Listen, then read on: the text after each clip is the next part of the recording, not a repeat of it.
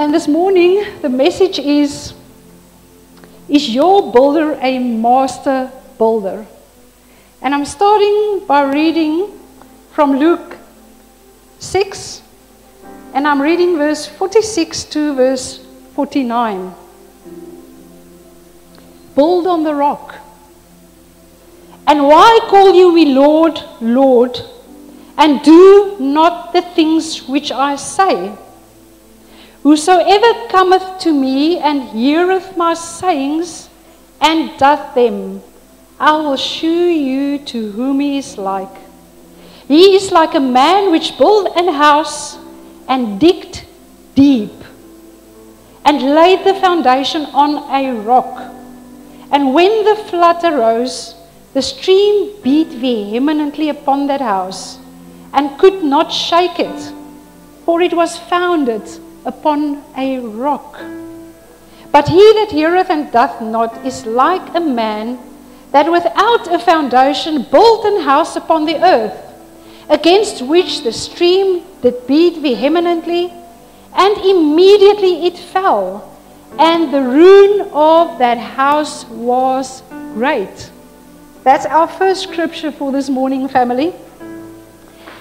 And we're going to look at the differences of these builders this morning. You know, every time when we drive to church, now I know some of you walk from that way and some drive from this way. But every time we come to church, there's a board right on the corner, if you come from that way, that says, Vision Build. Who is your master? Is your builder a master builder? And you know, family, I've seen it many times. But last Sunday, it was just, wow. Is your builder a master builder? You know, building foundations, family, is the crucial starting point. Now, I'm not a builder myself, but I know that a proper foundation, if there's a proper foundation, a house is held above ground. It keeps out moisture. That's what the foundation does. It insulates against the cold. It resists the movement of the earth around it. Now, I think it was about 2014, there was a very big quake. Who of you remember that quake here in Klerksdorp? Remember it? It was huge. And you know, the house we lived in at that stage was a double story. And the children told me that they looked back and they could see the house move. But there was one small wind crack. Why? Because the foundation was good. That house had a firm foundation. You know, now the word this morning that I read to you says that everyone who hears Jesus' words, everyone who hears Jesus' words and builds upon them is like a wise man who builds his house on the rock. The wise builder's house in this parable was built on a solid foundation. A solid foundation. But what constitutes a solid, perfect rock foundation in our lives, family?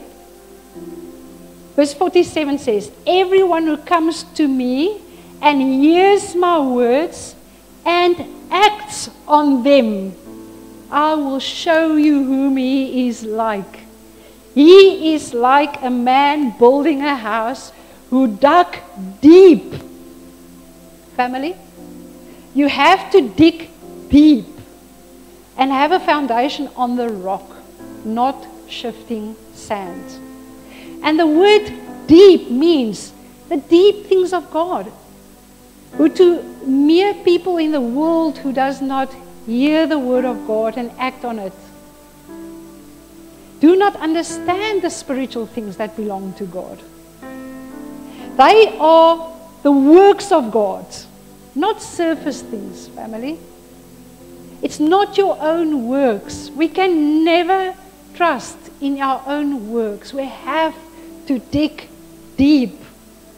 Now, this man realized that asking God, seeking God, and knocking on God's kingdom door was far more than just scratching the surface.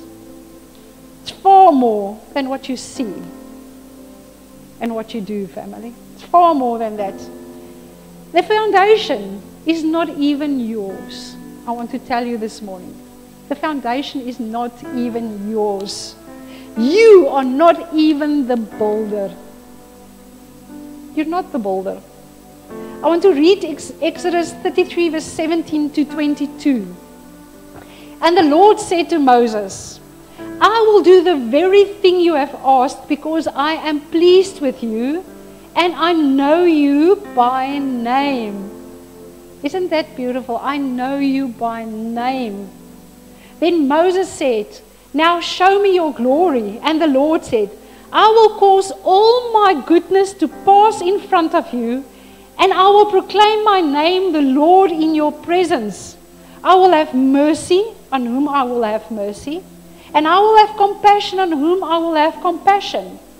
But he said, you cannot see my face, for no one may see me and live. Then the Lord said, there is a place near me where you may stand on a rock. When my glory passes by, I will put you in a cleft in the rock and cover you with my hand until I have passed by. Moses' family was hidden and protected in the cleft of the rock, as well as God's protective hand. God provides a safe and sure foundation if we are in the presence of God. You know, I want you to confess now that beautiful piece in that verse. God know me by my name. Confess it with me, family. God know me by my name. Deuteronomy 32 verse 1 to 4. Give ear, O heavens, and I will speak, and let the earth hear the words of my mouth. May my teaching drop as the rain, my speech distill as the dew, like gentle rain upon the tender grass, and like showers upon the herb. For I will proclaim the name of the Lord. Ascribe greatness to our God, the rock. He is the rock.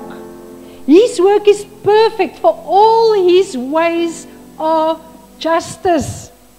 A God of faithfulness and without iniquity, just and upright is he.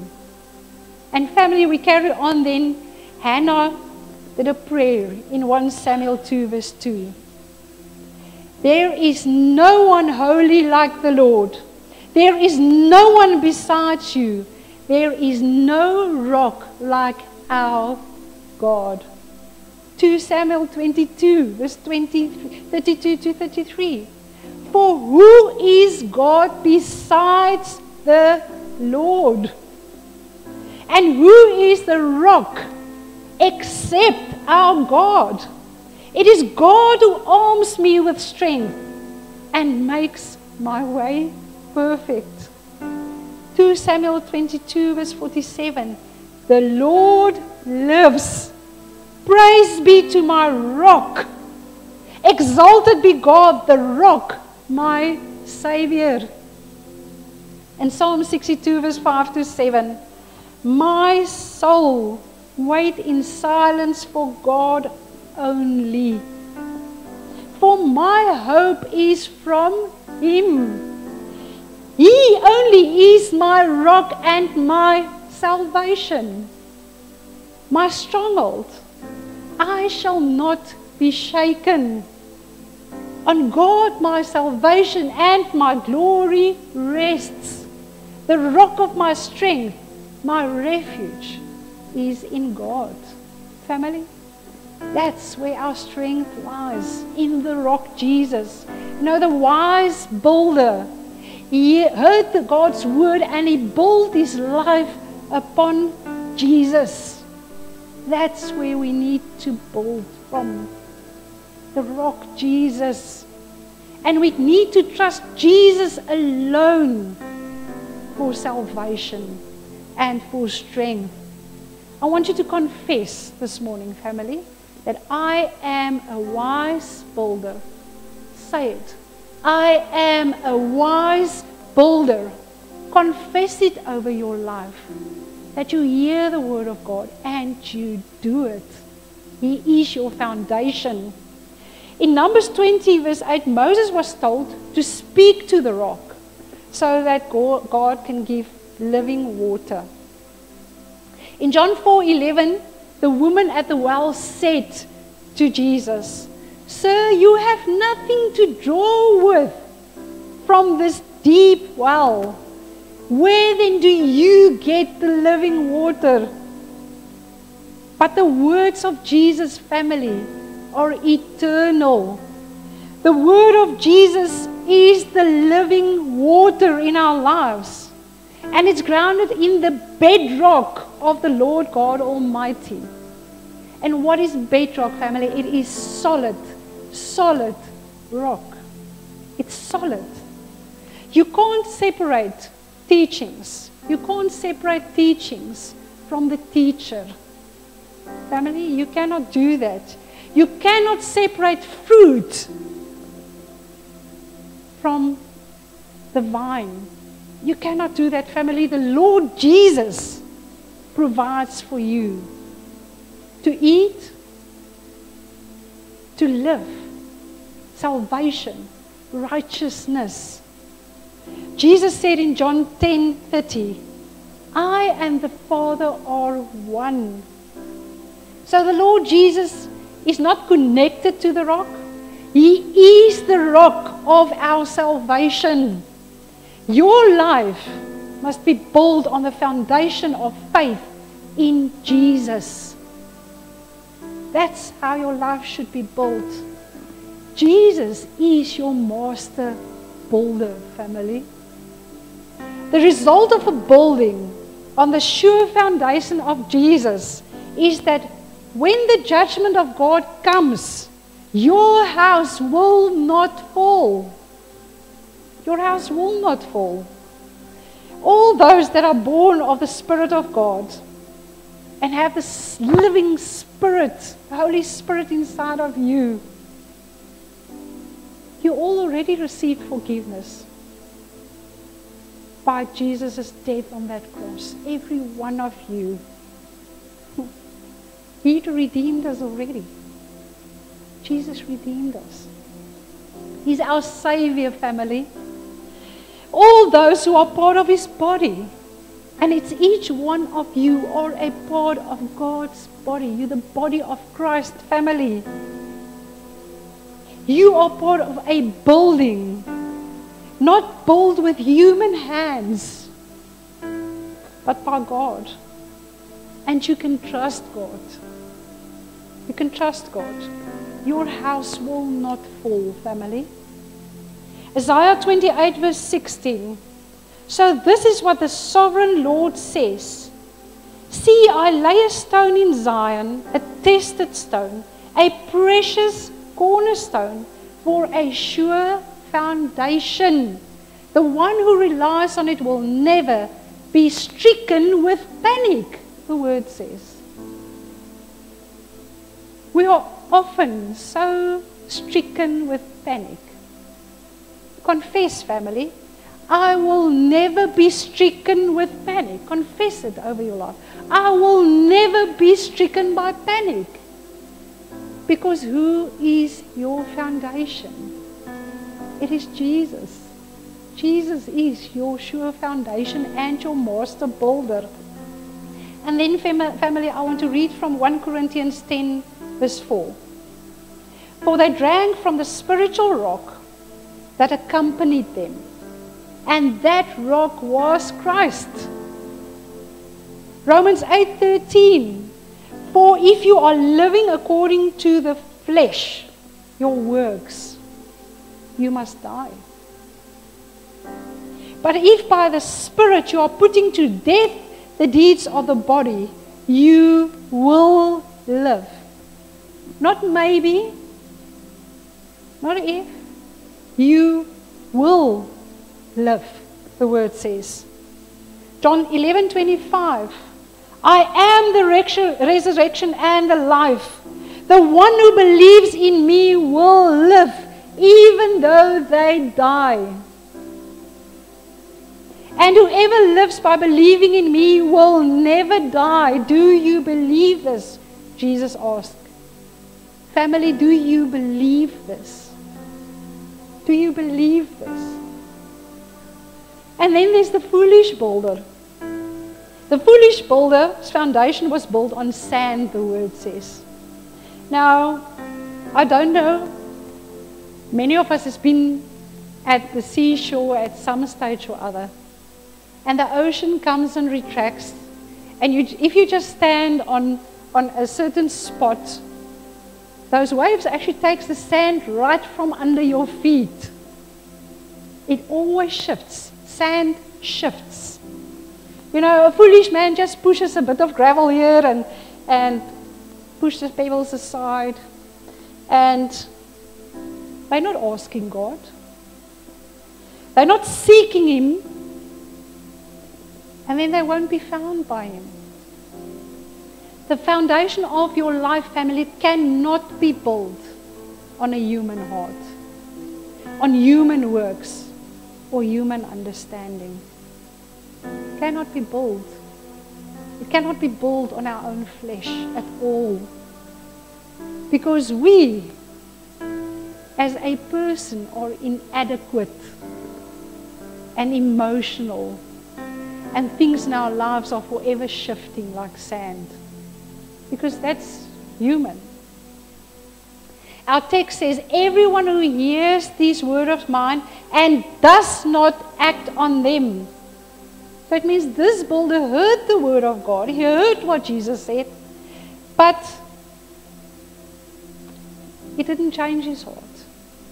He just carried on in his own ways, in the fleshy ways. And then when the storms of life come, and family, we have experienced enormous storms now during this time. I mean, people lost jobs, people lost income. It's storms of life. And if your life is not built on the solid rock and foundation of Jesus Christ, you would have caved in. Because then it caves away from under you. But if He is your rock and your foundation, you will not go under.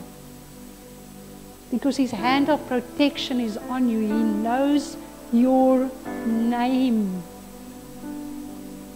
Only those who realize their own inadequacy to save themselves will trust Jesus to do so. We need to realize that. We need to mourn over our sins. And we need to humbly follow Jesus. That's who we need to follow. He will fill us with spirituality. And He's merciful. You know, God always demonstrates mercy. We will be pure in heart if we seek Him. He's a righteous God. And the Word says, we will be filled with the peace of Christ. We will be filled with the peace of Christ. And verse 28 to 29 in this chapter ends it. It says, when Jesus had finished these words, the crowds were amazed. They were struck out of their senses at His teaching. For He was teaching them as one having authority and not as their scribes.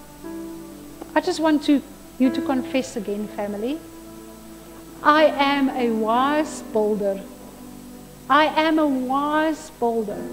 Jesus is my rock and my foundation.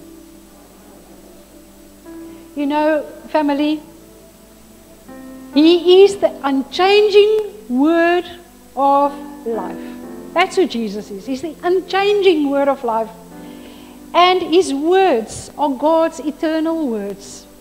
The scripture teaches us in John 1 verse 1, in the beginning was the Word, and the Word was with God, and the Word was God. It's living. It's a living word, family. It's a living word. And I want to finish this morning by the following. That if you go and read in 1 Corinthians 3 verse 9 to 15, it also tells us what will happen if Jesus is not the rock. Because our works will be tested, family. We are all expected, each one of us as we are sitting here, are expected to be involved in the building project of the kingdom of God. Charles Spurgeon said, ask yourself, have I written in the snow? And now we all know what happens with snow. Have you written in the snow? There will come a day, Paul says in Corinthians, when our works will be shown for what it is, because the day will bring it to light. It will be revealed by fire, and it will be tested, whether it's gold, silver, whether it's precious stones, which will endure the fire, or is it made of hay and straw that will go up in smoke. Only one person, family, changed you. Only Christ gave you new life and can give new life. No other foundation. But now that you're anchored in Christ, it doesn't mean we can live any which way we want. That's what Corinthians tells us. There is construction going on in our lives continuously. We must build on the foundation, the rock, Jesus Christ. That's what we need to build on. And there are two clear results. We need to understand that, family. That if I am my own builder, and I build on sand, my house is going to fall. But if we build on Jesus Christ, the rock, He that is our master builder, our house will stand. We will weather the storms, even if it doesn't feel like it. So I'm asking you again to go think, who is your builder? Is He a master builder, family? Let's pray. Our Heavenly Father, I just thank you so much in this morning. I thank you, Jesus Christ, that you are our firm foundation, that you are the rock of ages, that you are the same yesterday, today, and tomorrow, and into everlasting. That we can praise you. You are the Alpha and the Omega. You are the first and the last. And you are our firm foundation. I pray this morning for each one of us to start hearing your word and acting upon it, Lord. Acting on it, Lord, by the help of your Holy Spirit, so that our house will stand, Lord, that our house will stand into eternity. And I just thank you for your mercy and your grace, and we bring you honor and praises and glory in Jesus' name. Amen.